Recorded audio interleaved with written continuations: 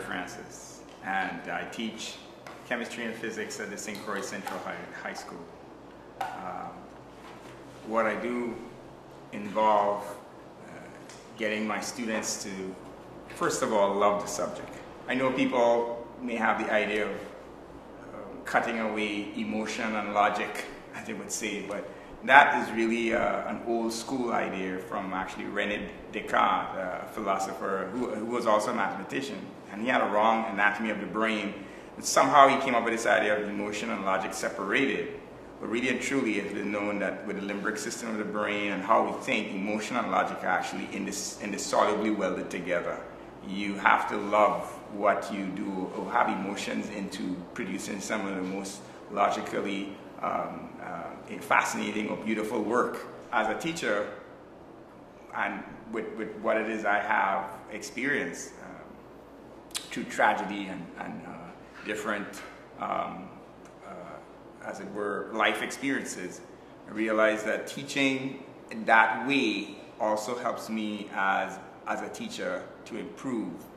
And pretty much now I really need to improve because in a way my life depended on it, or it depends on it. Exit only. Hi there. Can I have the card? Let me take this off for a little bit. All right. Those dark glasses I have on are actually prescription. So they're not just for the sun.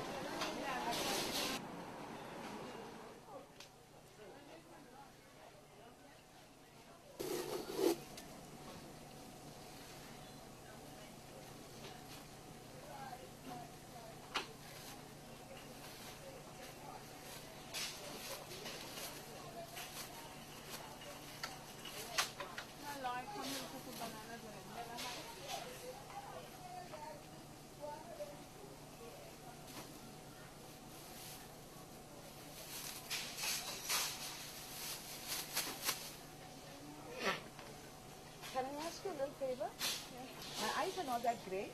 I'm looking for the bananas that are real green so I can boil it. Can you pick up a stack of about 5 or 6 or 8 for a good one? All I want to do is boil them. That's a big stack, you know. I live in I could break it. Okay. But they're still young though. Yeah, I don't want them young. I want them so I can stick them they and look cook tomorrow and eat one a day. 2, So I don't have 4, to. 6. How much you want then? No, that's okay. That's good? What's that, 8? 2, 6? 4, 7. 7, that's good. And they're small, so. Yeah, that's cool. Okay. Thank you very much.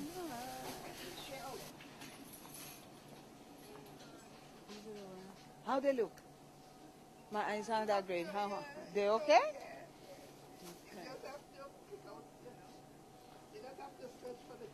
Can I ask you a little favor? My eyes aren't that good.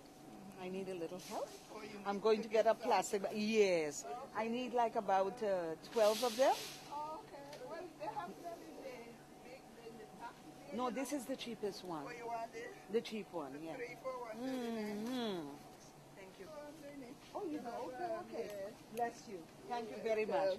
Thanks for the help. Okay, you have And let's put the other half in here. Okay. Let's put the other 4 in here.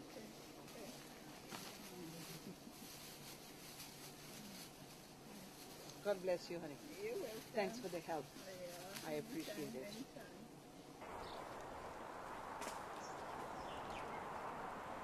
Sometimes I think I need to wear a sign that says, I really can't see. Letters, I can recognize McDonald's, things that I have known from before, big letters. Especially if they're black, I can see that. But unless the thing is like right up here, that's why you see me holding the bag in the supermarket to open it, so I could find where it is, because I can't do it just normal anymore. There's hardly any feel in the hands. So when I hold it there, I bring it close to help me find my way to open it. You see? So that's how I help myself with that. But if I was going to the supermarket, I normally would have, unless a friend is taking me, which they promise, and sometimes they don't show up. but I call Vitron Plus. And Vitron Plus is for the handicapped people. And so they will drop you off at the supermarket. And when I get in there now, I notify them at the counter that I'm going to need some assistance. And could they please send somebody to help me while I'm in there? Then I have to call Vitron when I'm done to come and pick me up. So you really have to have time to lay around and just want to be there. But more importantly, when I'm standing in the exit to get out of the supermarket, thank God the supermarket has a chair for handicapped people. So I could sit in that while I wait. Because sometimes when I have to pay taxis to go over there, even for them to call a taxi for me, it takes a while. My name is Amelia Hedley Lamont. I'm the Executive Director of the Disability Rights Center of the Virgin Islands. The Disability Rights Center is what's referred to as the protection and advocacy organization for the U.S. Virgin Islands. Our mission is simply that's to advance the rights of people with disabilities who live in the territory. The Disability Rights Center began in the territory in 1977. It's part of what's referred to as the protection and advocacy system. And the system came into being as a result of a scandal that had occurred at the Willowbrook Institution in Staten Island, New York. At that time, a young investigative reporter, Geraldo Rivera, went and discovered a facility that housed probably over 3,000 people with developmental disabilities, psychiatric disabilities, and they were treated in inhumane conditions. Then I believe Senator Robert Kennedy brought it to the country's attention. Congress acted and determined that we need to create a system so that persons who are not in a position to advocate on their own, they have a system in place that can do just that. We are a member of a national network, which is called the National Disability Rights Network, which is our, in essence, technical assistance support, lobbying arm, if you will, and they provide resources that we use. My name is Junior John Straker. I am the CEO of Lutheran Social Services. Lutheran Social Services began actually in 1904 with what we now know as Queen Louise Home for Children. And since then, we've added a number of services.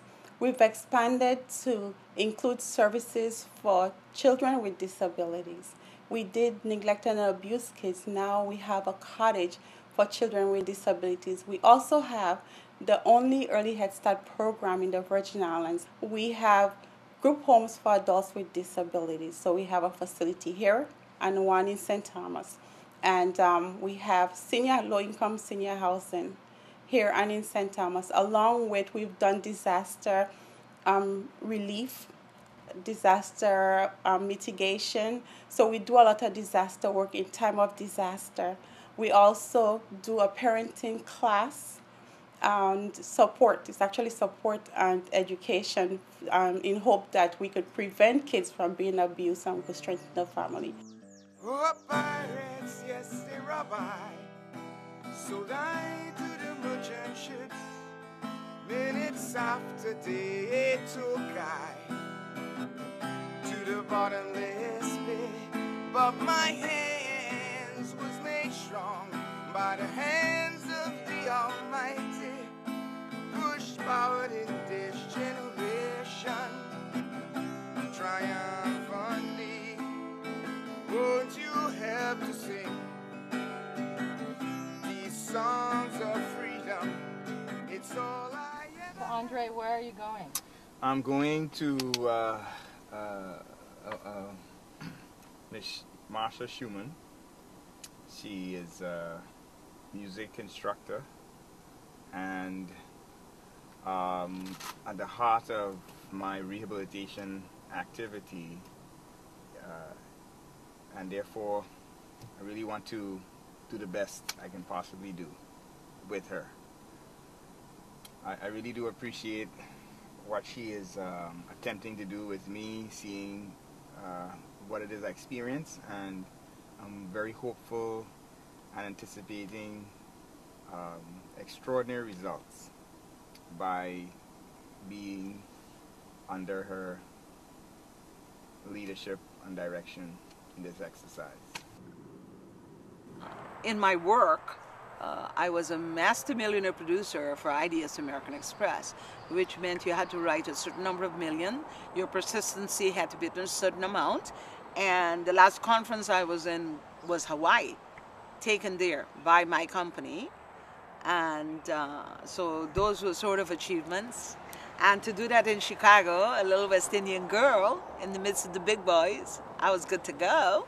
The joke is when you just look at me, there's nothing there that says I'm disabled. So that's number one. Now I understand I still have some looks at the ripe age of 60. So when I'm sitting in Sunny Isle hanging out, the boys do find their way to my table to come and speak. Then they realize, and I tell them about my cane, or I have the cane right there on the table.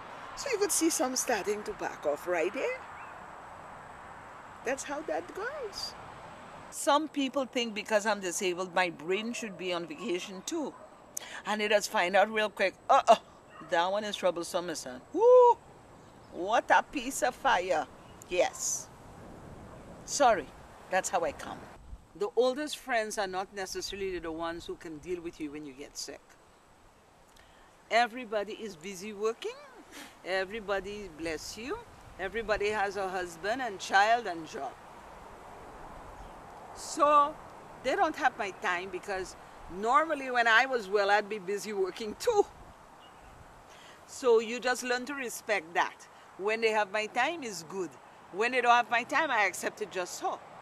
But because I am the kind of person that I am, I'm sort of industrious and talk to strangers, you see there in Sunny Isle, there's nobody that comes through there that if I take a chance and ask them a favor, drop me there. I need to run to the supermarket and get that. I get help like that from strangers because I take a chance. And the condition that I am, I just can't sit down and wait because you see, their life goes on and nobody's waiting for me. So if I want it bad enough, I do something about it. I ask till I get something to go.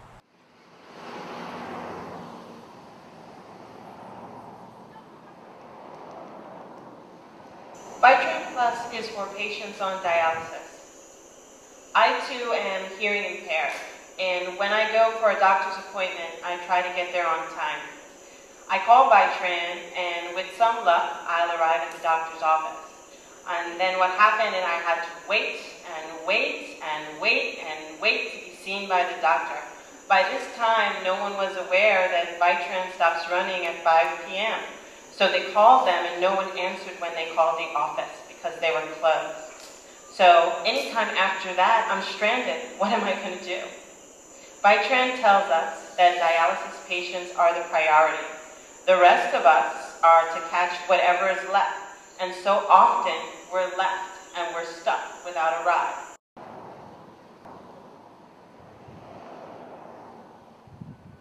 Why do you think public transportation is important for people with disabilities? They cannot leave their homes without transportation. Okay, there are many of them, the cars are parked up there forever. They cannot use it. Some of them live alone, they do not have family members. They may have children, but they are working. So that's the reason why we have public transportation for persons with disabilities. Okay, very important part of the daily lives. If they are going to attain the education that they need, the employment that they are seeking, whatsoever, they need public transportation. That is what takes them to their destination during the day. But you can imagine a person with disability who come to work today at 9, the other day at 11, the other day at 12:30, or don't come at all, every other week. They're going to lose their job. So that's supposed to be a very reliable service in the life of a person with disability. Vitran has been taxed to the extreme. I participated, the benefit of participating in a summit where a variety of individuals from different agencies and perspectives came and said, okay, if you needed to do this, what would you do? How would you get there? Most of us chose Vitran. And what that said to me was that Vitran is the only game in town. And that means Vitran is just being taxed and taxed and taxed and taxed. We need to look at other options in addition to Vitran, because they do provide a very important service. Thomas Torres is one of the residents at our Ginger Thomas residence. Thomas came to us maybe 15 years ago from Herbert Gregg. He had resided in Herbert Gregg for a number of years. From what we were told, his earlier history was lost. So we don't know anything about his parents, any kind of previous history to him. I can tell you when he came to us, he was shy, spoke very little, was determined to go back to Herbert Gregg. Since then, he's very verbal. He is what we call the tour guide for Ginger Thomas, where whenever visitors come in, he assists them in any way that he can. He's also very involved with volunteering. He's volunteered at the animal shelter. He's also has a part-time job with us where he washes dishes. What do you like to do that's fun? Watch your animal life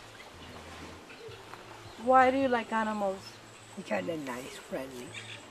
Where would you like to work? Here, Huh? here, Here? Where is here?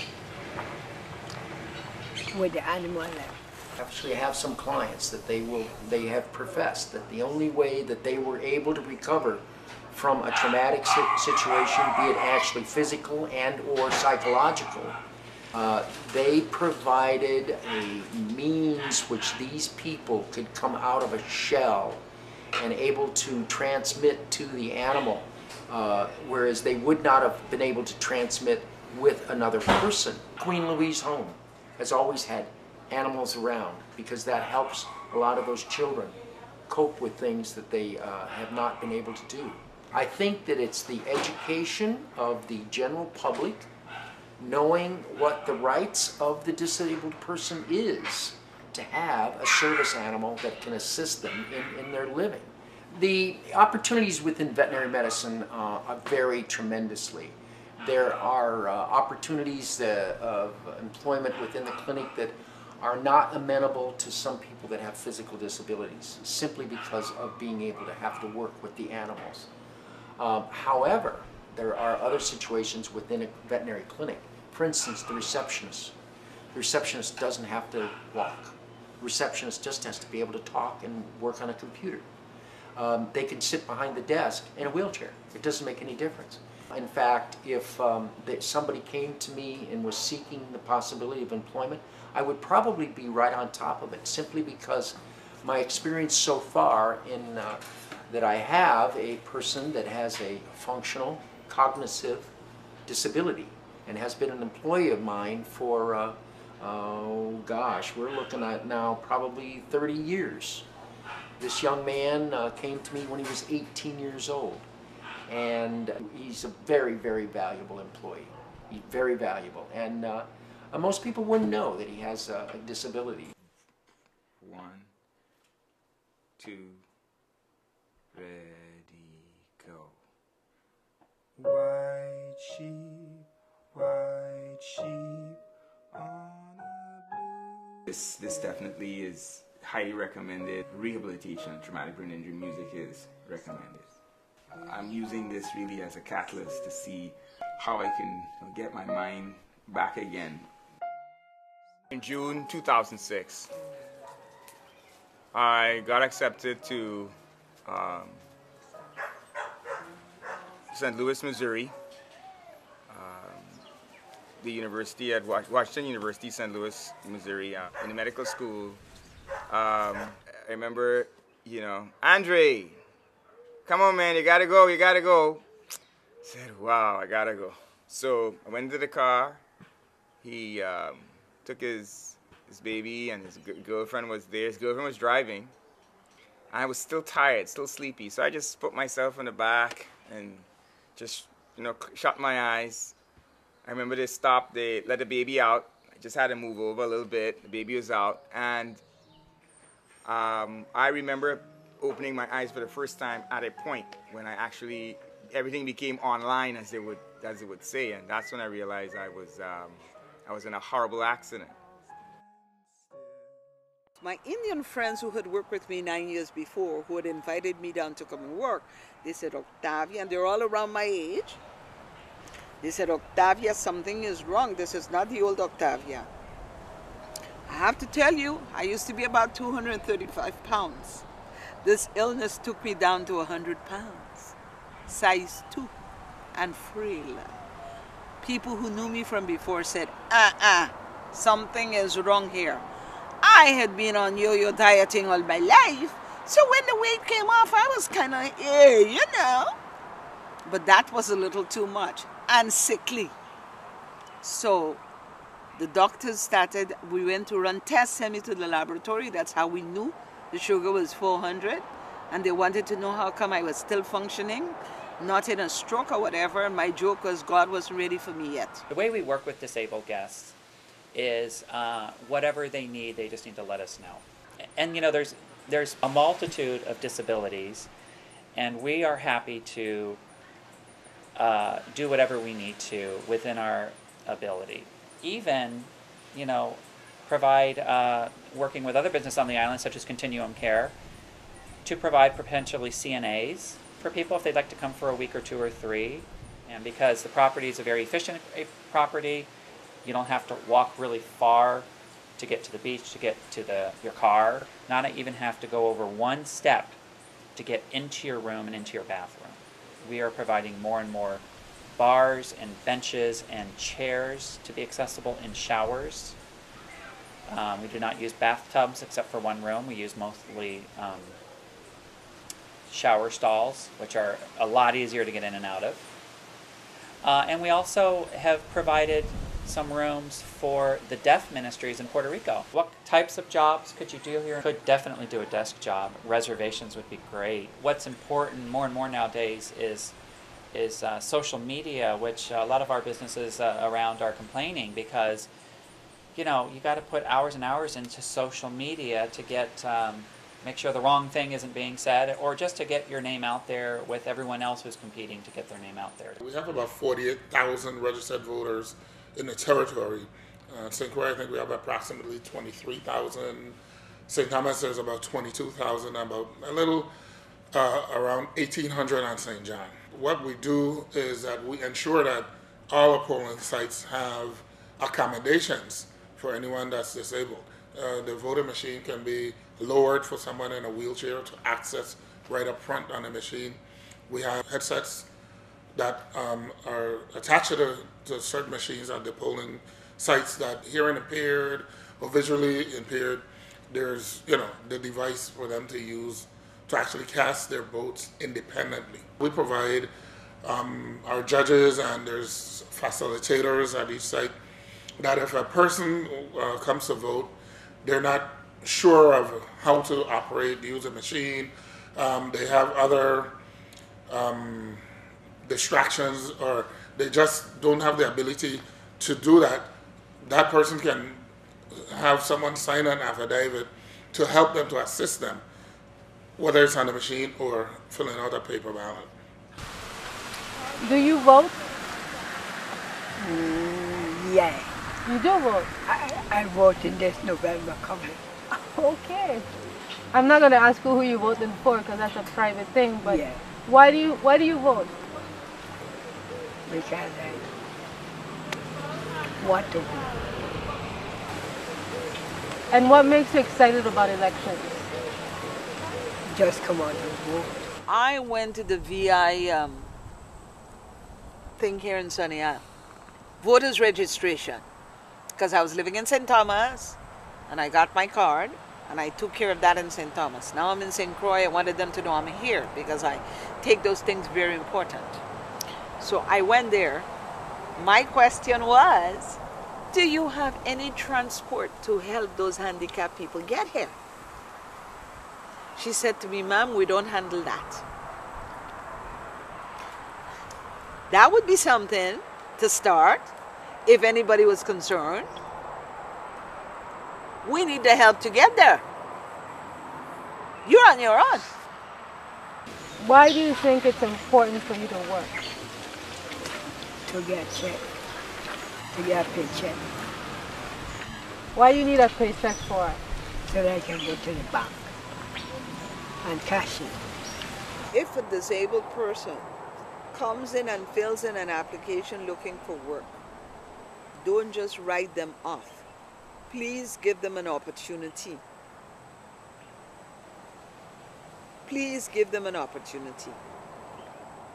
Because whatever weakness they have one way, trust me, they have some skills in some way that could be quite beneficial.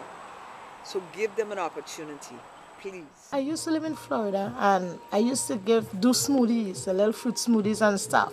And the kids in the neighborhood used to love it. And they used to say, Miss Hazel, you need to open up a little smoothie stand and stuff like that. And I say, you know what, I'm going to come back home and do that. And right now, I wish I could get some help. I go to the schools and, put out brochures and stuff, hoping they will send kids, kids will volunteer here, do community service, So we have somebody here and who wants to work. Could I have a job, please? Sure! Welcome on board. Okay. Nice. My wish would be that all disabilities can be reversed, either through technological advancements, through rehabilitation, through music,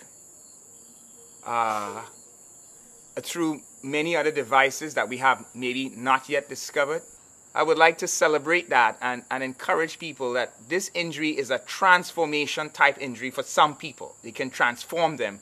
But just like a seed that has to rot and then grows into a tree, sometimes this is what this injury can do to you. You go down only to be resurrected, as it were, figuratively, or revived into a new person.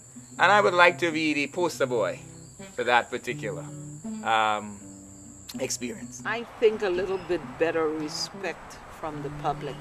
I would say that what I think would be better for disabled people like me, that would make it better for us as we try to go around doing things, is that people would at least have a little more sensitivity, awareness to disabled people.